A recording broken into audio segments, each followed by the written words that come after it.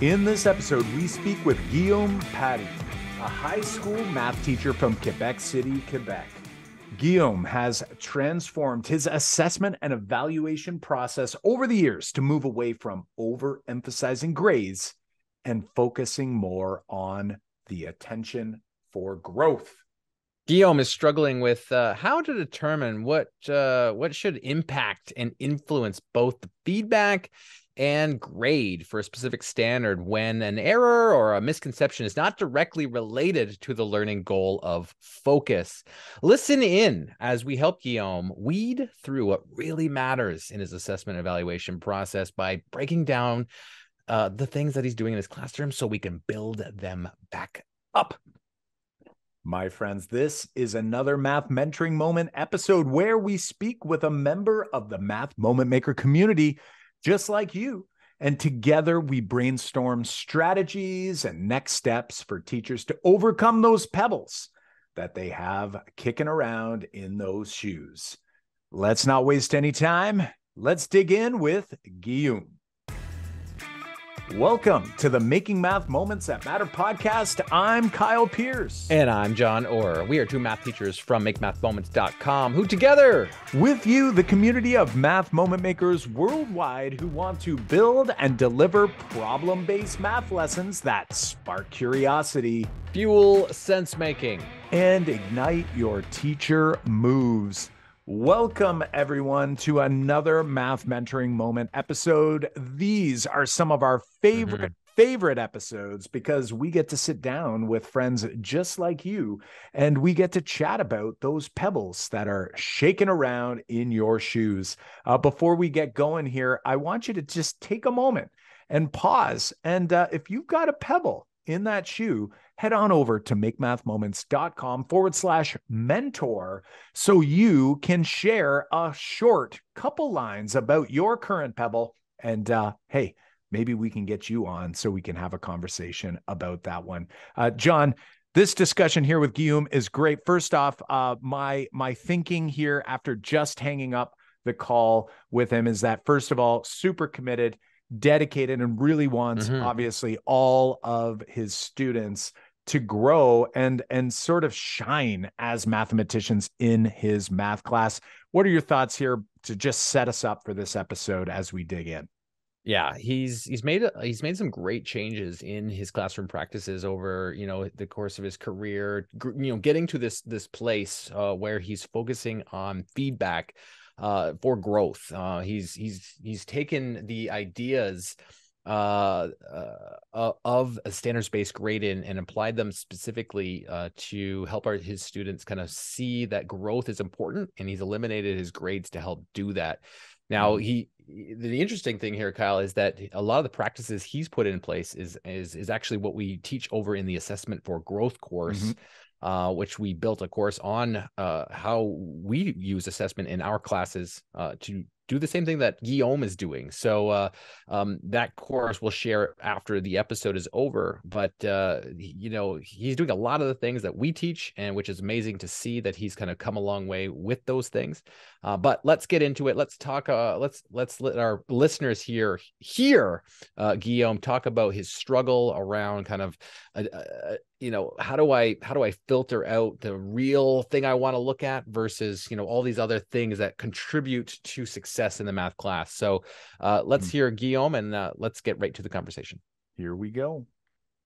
Hey there, Guillaume. Thanks for joining us here on the Making Math Moments That Matter podcast. How are you doing today?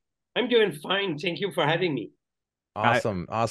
We are honored to have you and chat with you, and we're excited to dig into some of the ideas that, what's going on in your classroom, and hopefully we can brainstorm some stuff here. Guillaume, fill us in on some details here before we get started.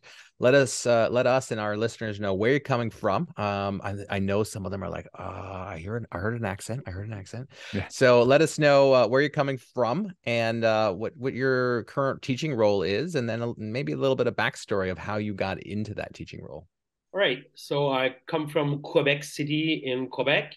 So English is not my first language. So I hope that everyone's going to understand if I do some mistakes when I speak. I teach what would be grade 10. And in Quebec, in each year, we teach every subject. So that means that there is not only one subject for the year. So and I teach in a special program where I teach both math, science, basic science, and advanced science to the same kids.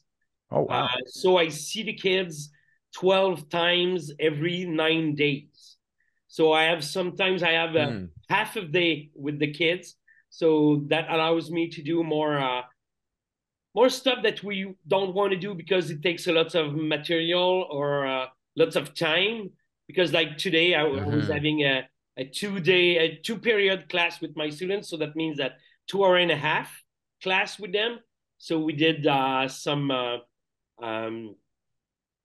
we were working on ballistics. So they were using a ramp, and they had to calculate where the marble would land exactly when it was using the ramp. So it needs more stuff than what we used to in a math class. But since I had 2 classes in a row, it was easy for me to have them work on those ramp and use them afterwards. I love it. I love it. That sounds so interesting. It's such a unique structure for your classes. So I'm sure probably you're used to it, but I'm in my head, I was picturing you're like, you see them, I think you said 12 times every 9 days or something along those lines. So I'm sure there's a bit of a rotating sort of schedule going on. That's probably a little bit hectic for you and maybe even the students to sort of keep track of. But once that routine gets going, I'm sure it's really helpful just to have, it sounds like different block lengths, right? You had those half days. And then what would be your shortest period out of curiosity? So the shortest time length that you're with students? It's 70 minutes or twice 70 minutes. Got it. Awesome. So here in Ontario, we do 75-minute periods. So that would be like, 1 or 2 periods together, we would call them, or 2 classes together. So that's a really interesting structure. And like you say, it gives you a little bit of freedom in that marble activity.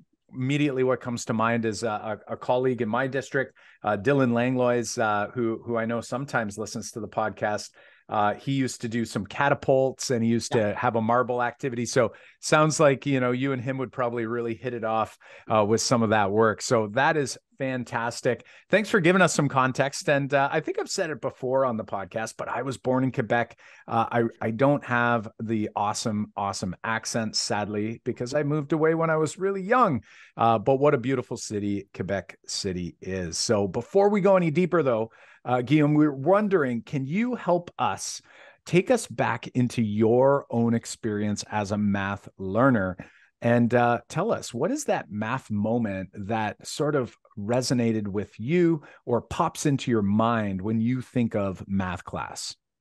I would have to have 2 moments. The first one is when I was that would be 8th grade, during my time there.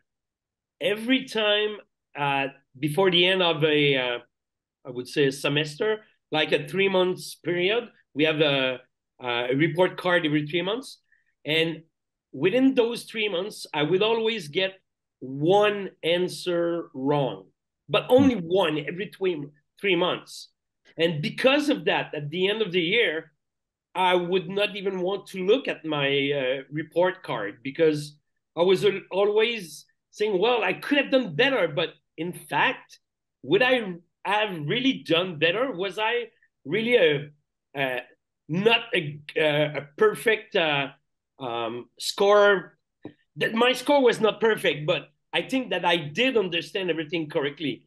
And sometimes I was wondering, why would like one small calculation mistake stop me from getting an A in my class? Or what, not an A, but a 100% in my class.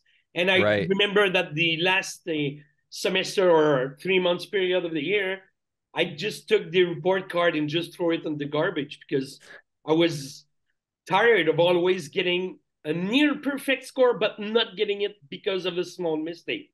And when I decided to become a teacher at the end of high school, I didn't choose math because of that. I was supposed to become a chemistry and physics teacher. And just because of that relation that I was developing with Matt, with always trying to get the perfect score and never being able to get it. And that is something that I'm trying to get as far away as possible with my students right now.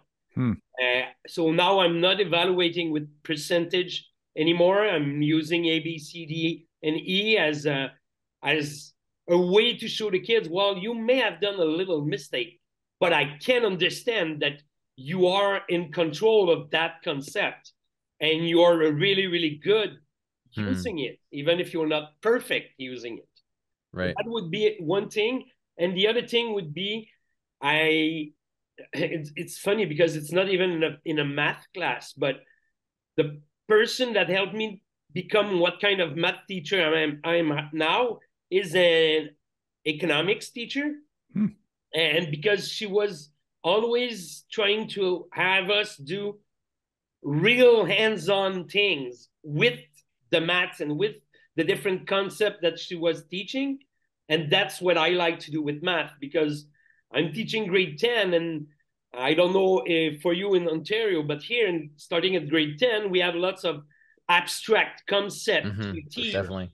And sometimes it's pretty hard for the kids to be able to see where that could be useful. And so I like to do activities like the ramp activity I just talked about, to make sure that they know that not exactly who is using that knowledge in real life, but there is application of that knowledge.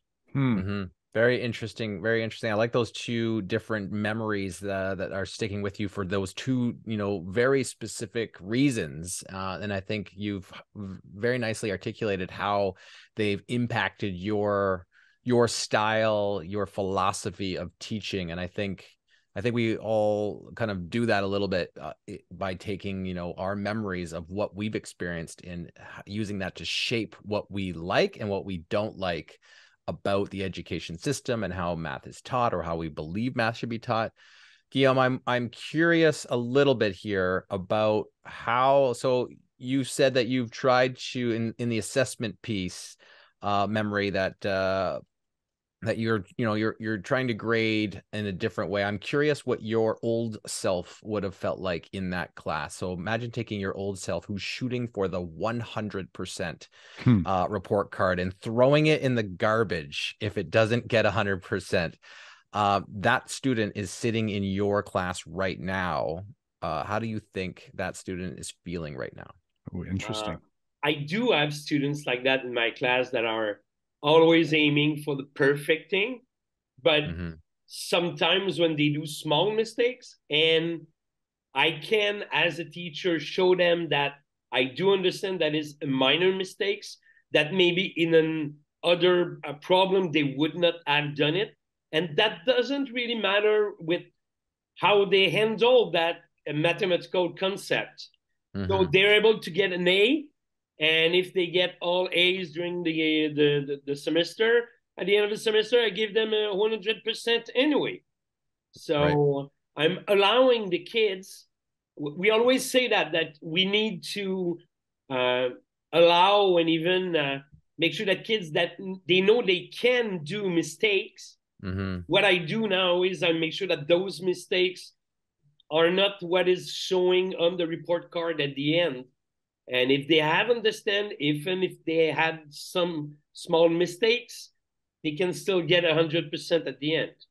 Yeah. It's interesting because when you were sharing that memory, what sort of resonated with me, I started to think about how we often really think about those students who are struggling in math as like why reporting and evaluation and a lot of the things, the practices that we use have maybe hindered some students' perceptions of themselves as mathematicians and so forth. And you've kind of opened my eyes to the other end of the spectrum that, I don't think most would think, hey, listen, like you almost got perfect. Like, what's your problem? Like what's your problem? Aren't you happy with that? But in reality, it's like every student is looking at that, and they're perceiving it differently, right? So if you're a student who has always received a 50% or has always received an 80% or has always just been just short of that perfect, it's like it has a different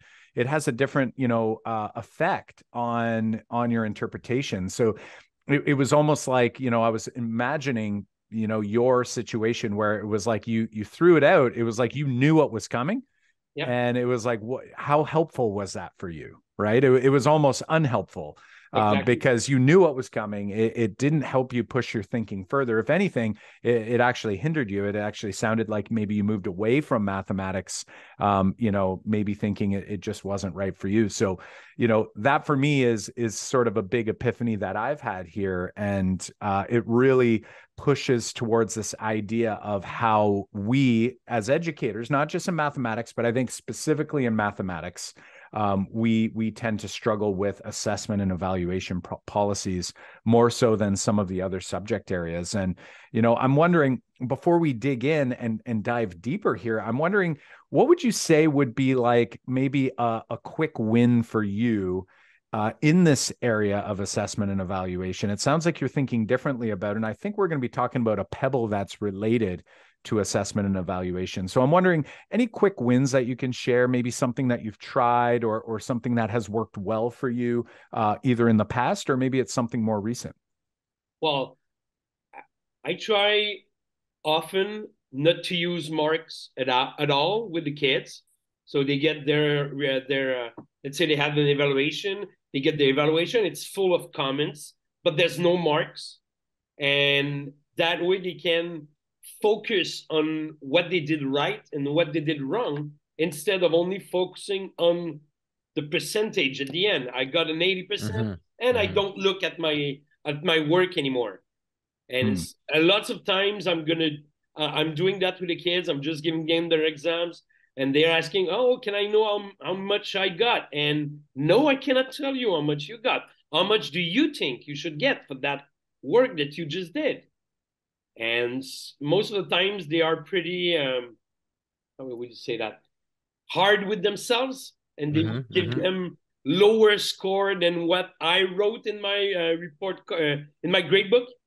But it helps them focus on what is important, and what we want to do is to learn, not to get high scores. So that's something that I do often with the kids. I'm not saying that it's easy, because some of the kids are working for the grades and they want the grades, and parents are writing me and I want to know how much did my kid get. But I said, did your kid present you the exams with the comments on it? Yes. Well, that's what they have to work on. And that's what is the important thing. And in my classroom, a kid can always retake an exam or show me that the marks they got is not a good appreciation of what they are able to do. So without having any marks, they can say, well, I did a lot of mistakes in that area. Let me show you that I can do that. And that way, I don't know what my mark is, but I know that I can improve it. So that's something that I like to do. It's not easy, like I said, because some of the parents are not really for that way of thinking and working with the kids. Yeah, no, totally. I was just gonna mention, like, that it's so interesting because kids do so many other things in everyday life that, parents are interested in, and maybe it's sports or it's music or it's art or it's some other, thing, and it's not grade based, and it's based more on feedback, right? You hear what the coach says, and you watch what, your child's doing out there. And yet it's almost like, parents, because they've been through the system as well, but also it's like they're trained that this is how it happens. It's almost like, just tell me the marks so I don't have to worry about it. It's like, just that will allow me to not have to worry about it. And so I totally see where parents are coming from there. But I want to just, do a little hat tip to you for sort of sticking to your guns there and really trying to help them see that actually, you know, this feedback actually goes a lot further for students, because the reality is it kind of doesn't matter what that mark is, whether it be really high like you were experiencing or really low like I was describing. It really, what matters is what's the next step. And like, we all need to be working on a next step. And I fear when a parent sees a 90, the next step is good job. And that's it. Right. Versus, you know, a student who has a 50, and then it's like, get the tutor, you know, it's like emergency. But in reality, you know, either of those options isn't that helpful. It's like, what's really helpful is exactly what the next step should be. And it sounds like, you know, you're working towards that in your practice. So, congrats to you. And go ahead. Yeah, keep going. Well, you're comparing that with training, and I'm also a coach. I coach air rifle and air pistol shooting. Oh yeah. And we get the same problems there, because at the end of the day, they shoot a score on over 600, and their parents are always saying, "Well, you shot 580. You should have done better." But 580 is really, really good. And doing something better, just saying that, it's not something that we can do. You have to work on your technique. You have to work in your mental state. You have to work on specific thing. And then the score is going to change. And it is the same thing in school. Saying that you should have got 80%, it's not the same thing as make sure that when you're calculating equation, you make sure to respect the order in which the calculation has to be done. That's something the kids can work on. Just trying to get the grade to go up, that's not something you can work on. Guillaume, I'm curious what you're seeing from the students when you are using this style of assessment with them. So you're holding back those marks, you're giving the feedback. What have you seen in terms of improvement? I'm sure you didn't start your career like this. Is that correct? Right. So you've got this like comparison that you can kind of refer back to, and like, hey, I used to do it this way, now I do it this way. I'm curious what you're noticing as a benefit from doing this with the students. Like you're telling us how you do it, but I'm curious what the kids, like what improvement have you seen? Like, could you give us some details on that improvement? I know there's lots of teachers listening going like, I'm very curious about this part. I would not say that I've seen improvement in every student, that's for sure. But for the students that are engaged and wants to do better, that's a way for them to know what to work on, instead of just saying, I have to work on everything. Like what you said, we need a tutor. What is the tutor going to work on? We don't know. We need a tutor. Right. So that way now, at the end of the exam, of the grading part of the work, they know what to work on. And if I have a kid that is doing, let's say, less well than everyone else, the comments on his paper are going to be different than everyone else. I'm not trying to get him to go to 100%. Like you said earlier, I'm trying to get him to go to the next step. Right. So everyone get comments on their sheets. Everyone knows what to work on, but they have what to work on according on where they are right now. Right. But it's the kids that were only shooting for the marks, and they just take their paper and say, oh, I don't know how much I got. Some of them, they don't look at the comments, but they would not have looked at the comments anyway. So at least now I'm trying to focus them on the important thing and say, well, you want to improve your marks, that you don't know what it is, work on that, come back and see me. I'm going to reevaluate you. And if you change what I wrote on the paper, on your exam, that way you're going to be able to raise your marks, even if you don't know what it is. I love it. I love it. And, you know, you're kind of highlighting this idea as well that, you know, with assessment and evaluation, if the assessment and the valuation is, I'm going to call it like valid, like if it's actually real, it's true, it's actually done well, it's very difficult for a student to go from whatever that number was anyway to, 20% higher. Like that's a really hard thing to do if it's true and, real assessment and evaluation, because as you mentioned in your air rifle example, that, it's unlikely that, you're going to go from missing the target completely to suddenly you're just like a laser, and you're hitting the target every time. It's going to be a gradual, and, you have to make those steps and those shifts. So, bravo to you that, you're on this journey. It is a hard journey as well, as you've articulated that, it's not an overnight thing where like all of a sudden every student wants to get better and they all want to take advantage of this, this feedback, and they're all going to use it.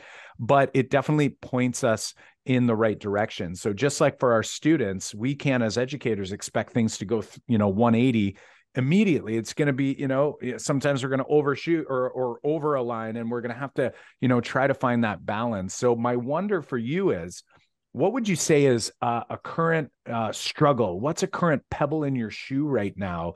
I know that this is sort of like where your head is at in terms of trying to improve in your own teaching practice. Where is the pebble sort of appearing right now in your assessment and evaluation practices? I'm wondering, when I evaluate my students, and let's say I'm teaching about, I don't know, calculating means, and kids are doing mistakes that are not they are not aligned with what I'm trying to evaluate.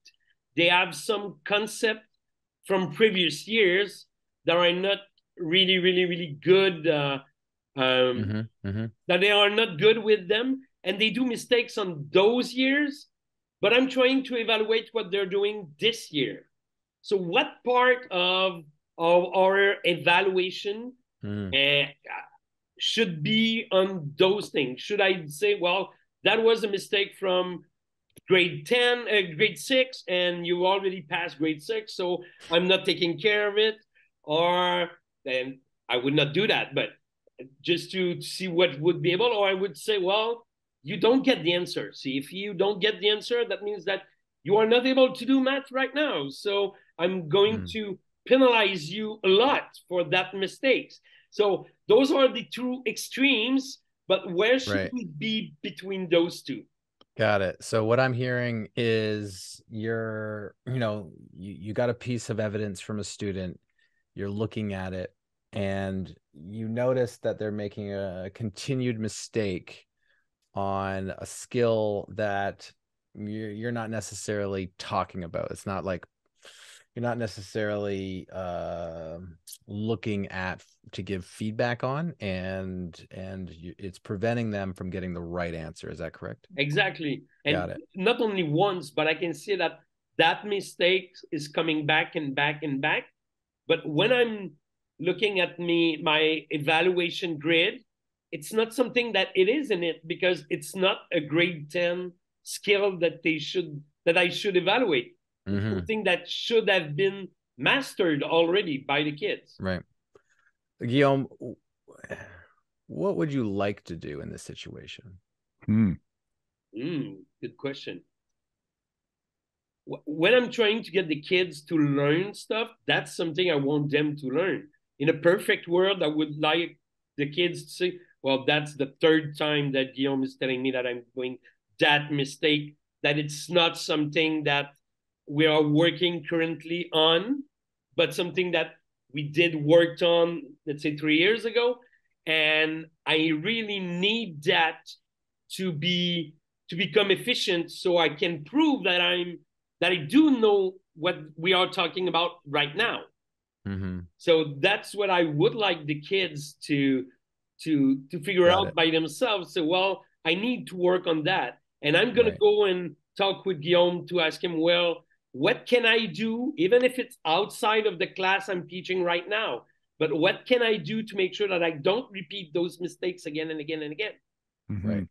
When you're looking at that piece of evidence and you're about to write the comment on what they're going to do next, what what have you set up? What are your look fors? Just, I know that it's specific to different, different topics, different concepts, different skills, but generally, like, what are you looking for on, say, that piece of evidence before you write that comment? Now, what I mean by that is to classify. I'll classify a little bit more. It's when we all teachers know when we see a piece of evidence to go, yeah, they got it right, or no, they don't, or like this is our professional judgment that comes into play after our experience, right? Like we can see solutions, we can know where some mistakes happen, we know when they clearly demonstrated their understanding and of this particular concept. So you know what to look for. But when you're going to write a piece of feedback to them, if you're, I think we want to think about like, what are we looking for so that I can give them the right feedback? So I guess my question here is like, when you're about to write that feedback, what are you looking for to write that piece of feedback? Good question. When I'm writing that feedback, sometimes I write it exactly as I'm telling. I will tell the kids. I would say, I can see that what I'm teaching you right now, you understand, but because you don't know how to add fractions, you are not able to get the right answers. So, and that's why my pebble is. If I wanted to, like, what is asked of me is that kid good in grade 10? For the grade 10 skills, this kid is perfect, but he gets no right answers. Yeah. So that's what I'm trying to get the kids to figure out. If you would like to go back on those skills and make sure that you get them and you are able to work with them, it's going to show up with getting the right answers every time. Even if it is not something that I'm teaching you right now. Right. I'm sort of, trying to think of an analogy, and I'm thinking almost as, thinking about like an advanced, biking course or something like that, where you're trying to become more efficient and you're trying to get faster as a biker, and you're trying to, or maybe it's in a sport and, you're taking power skating classes and, you're getting better in those power skating moves, but your stick handling hasn't like caught up to your speed.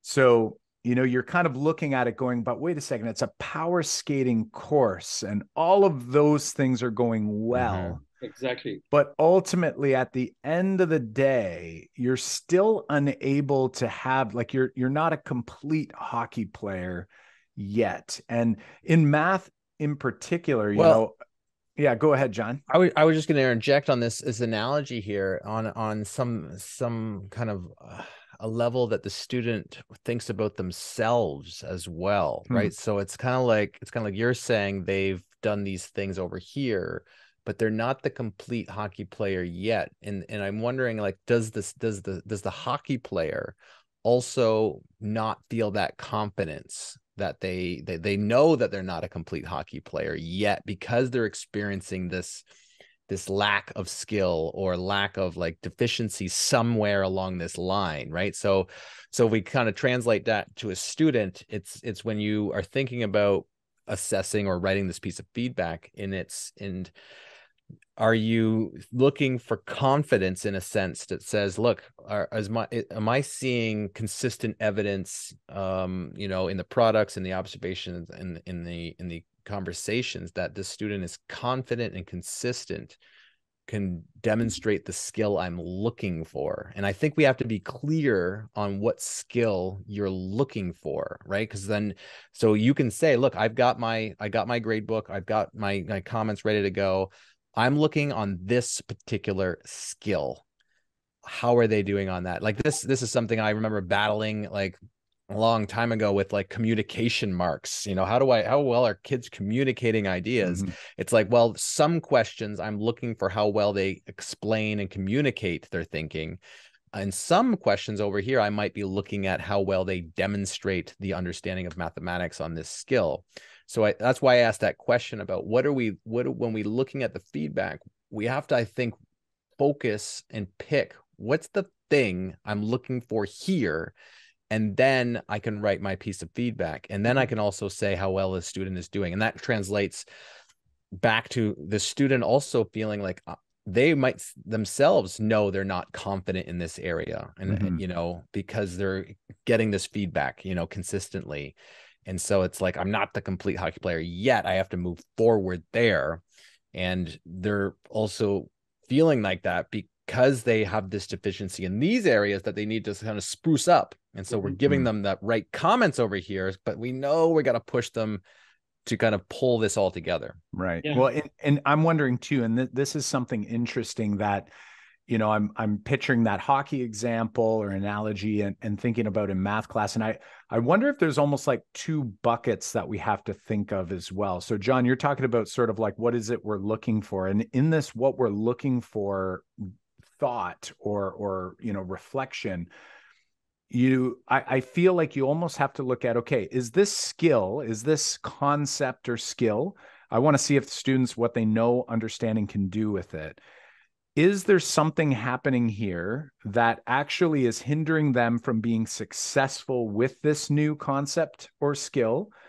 And if the answer is yes, then in this current moment, and maybe I'll change my mind by the time, you know, I speak about this again next week or next month, you know, I almost feel as though that is connected. It's like those are together. Like without that other piece, this piece isn't going to work well. Like you're never going to be successful with that piece. So for example, you know, let's say Pythagorean theorem, and it's like, you know, you seem to understand the sides and you seem to understand, you know, the two shorter legs, and you see that, you know, the third side, like you understand all of these things. You even understand like where to substitute values into the formula for Pythagorean theorem. But it just seems like every time you try to square a number, you're doubling the number instead. And like, it's like, even though that concept itself isn't Pythagorean theorem, but it's like essential for it, I feel like there's like something that kind of keeps it glued at the hip. Like, it's like, that's got to have some sort of, you know, connection there. However, on the other hand, if there's this other concept that's going on, and let's say they make an error, maybe it's a careless error. Like I think careless errors are very common, like where, you know, maybe they just make a silly computational error or something. That's not like the concept, the understanding of the concept isn't hinged on it. Then that might be maybe a separate scenario. You might still provide some feedback, but you're sort of like, overall, you're like, they've got this, you know, they've got this. So right. I wonder if that's maybe something that, you know, when you're looking at these problems, if you almost put it through this first filter of like, is this error, is it actually directly connected to this idea in that without this understanding, your success with this new idea is going to forever be hindered? And if that's the case, it's almost like we need to ensure that, you know, this is addressed like, you know, sooner than later. And if it's something maybe unrelated, or maybe it's a certain scenario or problem where, you know, you're integrating two ideas together, and it's like, you know, this idea is sort of separate from this other idea. You can see understanding here, but you can see maybe they're not understanding this particular idea. Maybe that's something that's a little more fragmented or separate. What are your thoughts on that? Like, does that help you with any sort of clarity, or how do you feel there?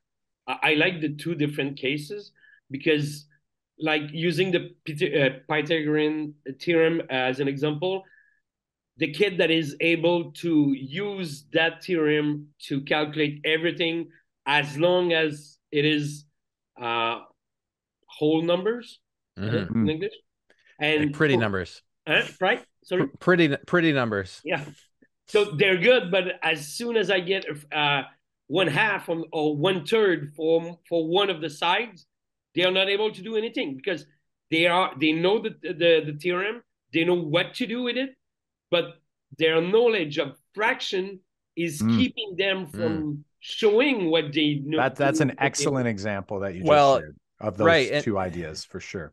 And it definitely is. And now this example kind of brings up an idea, that I usually consider in these types of situations. Like if you think about a rubric on the Pythagorean theorem, right? So you're thinking about the stages of like where the student's understanding lies on this. It's kind of like you're thinking about like, can they do it with easy numbers? Can they like do this with these skills? And can you witness that? It's like that might take up most, like you might get almost all the way there with the rubric. But then also like your specific example seems to be like that could be a completely separate thing going, look, I can witness them doing this Pythagorean theorem.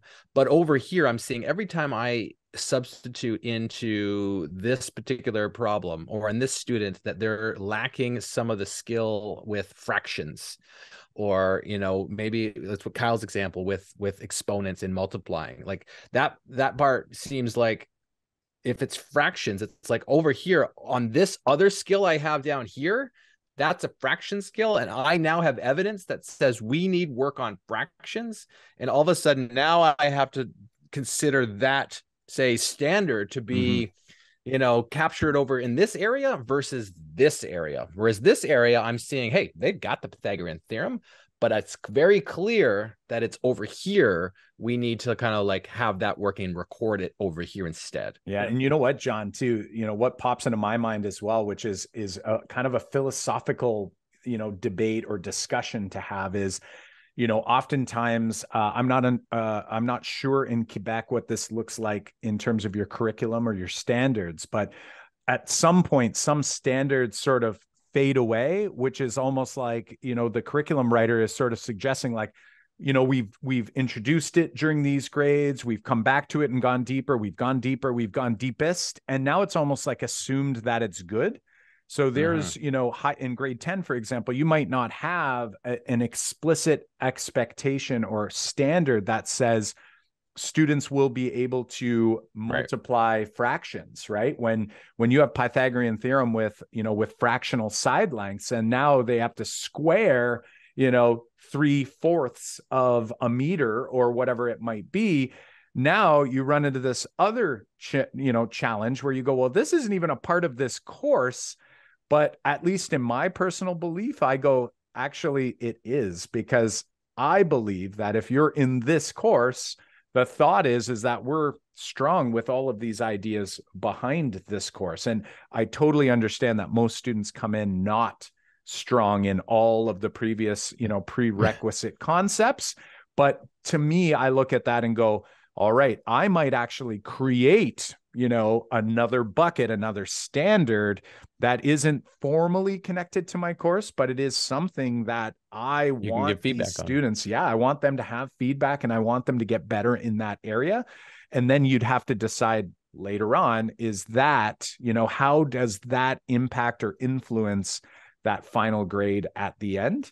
But my gut would suggest is that by offering that feedback and by students seeing that, like, hey, all these new concepts you're doing really, really well with, but you're almost hitting this ceiling. Like as soon as, like John said, as soon as those numbers, turn from, good looking numbers to not so great looking numbers, all of a sudden, things start to crumble away. And again, that's just, it's kind of highlighting some challenges or some areas that we can work on, which again is really what this is all about. It's by, highlighting that, hey, it's not Pythagorean theorem that you're struggling with. It's like, hey, if we can now, when we get to that tutor we were talking about, we have something real we can work on here instead of just trying all these random problems and hoping more practice of random things is going to help fix the problem. And I really like you said, I have my grade 10 curriculum, and now I just figure out that I need to add something, because for that kid, that part, which is not part of the curriculum, is now something that they need to work on. I really, really like that part. Right. And think about the power that you and your students are going to have right now, because you're working in a standards-based grading environment. The way you've outlined it at the beginning of this call, to say that you're giving feedback on specific skills. I'm sure you're tracking those skills, and think about like if you set that up And now it's like we were working on Pythagorean theorem, but we hit the wall here on Pythagorean theorem because of this deficiency over here. And if we work on fixing that deficiency, and because you're using standards-based grading, it's like, hey, let's give a shot at another Pythagorean theorem and let's see if that wall's broken. I love it. Yeah, that's really good. How are you feeling right now, Guillaume? You know, you came in, first of all, again, some great successes, some great ideas. Like really, I like the forward thinking in terms of your assessment and evaluation and your goals for your students. Like that, it's very clear that that is like first and foremost, which I think is so important as educators, that you're actually trying to help students grow. You're not just teaching curriculum, you're actually looking at helping them grow. You've come with this pebble. How are you feeling now? You came in with this pebble, you know, where's your mind at now? And are there any maybe takeaways that you're going to be thinking on and maybe trying to put into place as you move forward? Right now, I'm going to have to think about it later on. But what I'm thinking is in my grade book to really add something else for something else for that kid.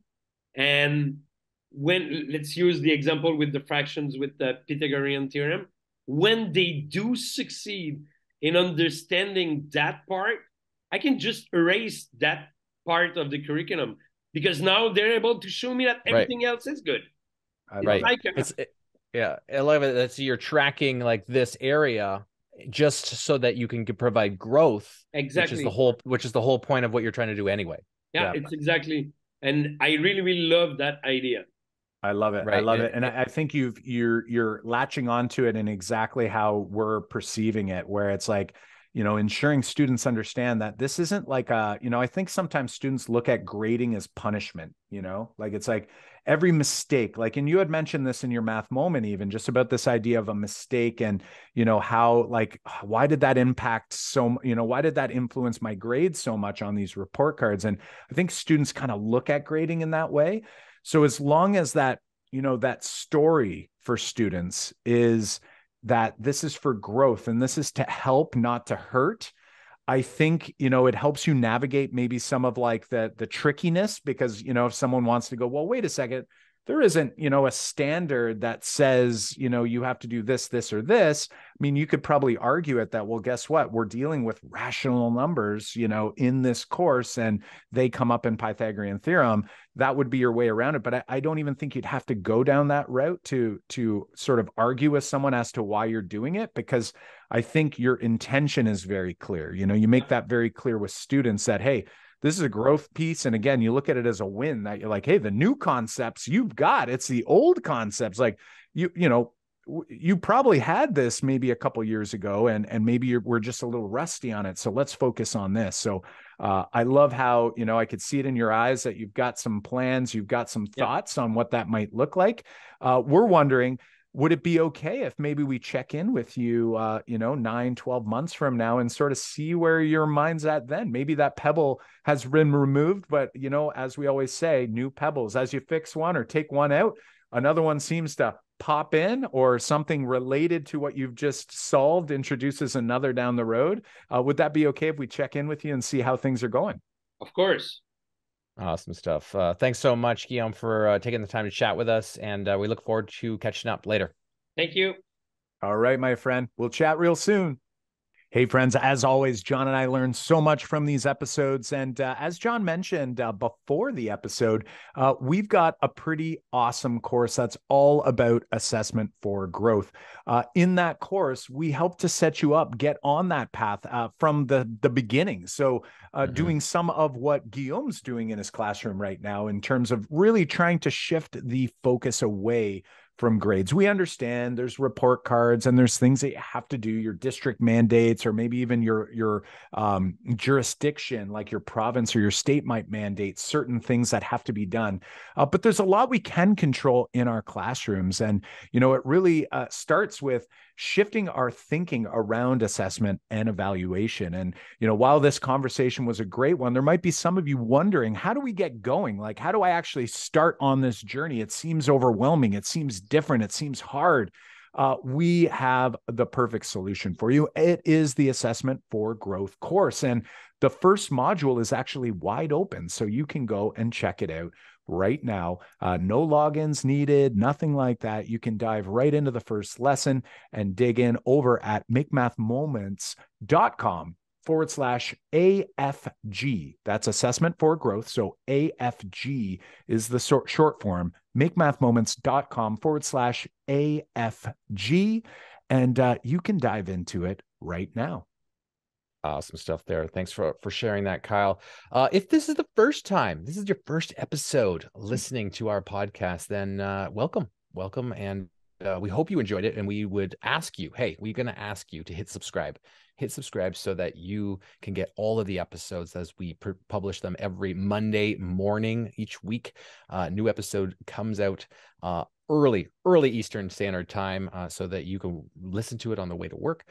If this is more than your first time, it says you've listened a few times, maybe you've listened to many of our over 200 right now episodes at the time of this recording. Kyle, that sounds crazy when I say that, but 200 episodes. Welcome back, and maybe consider leaving a review over on Apple Podcasts. Hit that review button. Tell us a little bit about what the podcast has done to influence your classroom. If you've listened to many already, you know that it must have influenced you somewhere. Otherwise, why did you come back? Why did you come back and listen a little bit longer?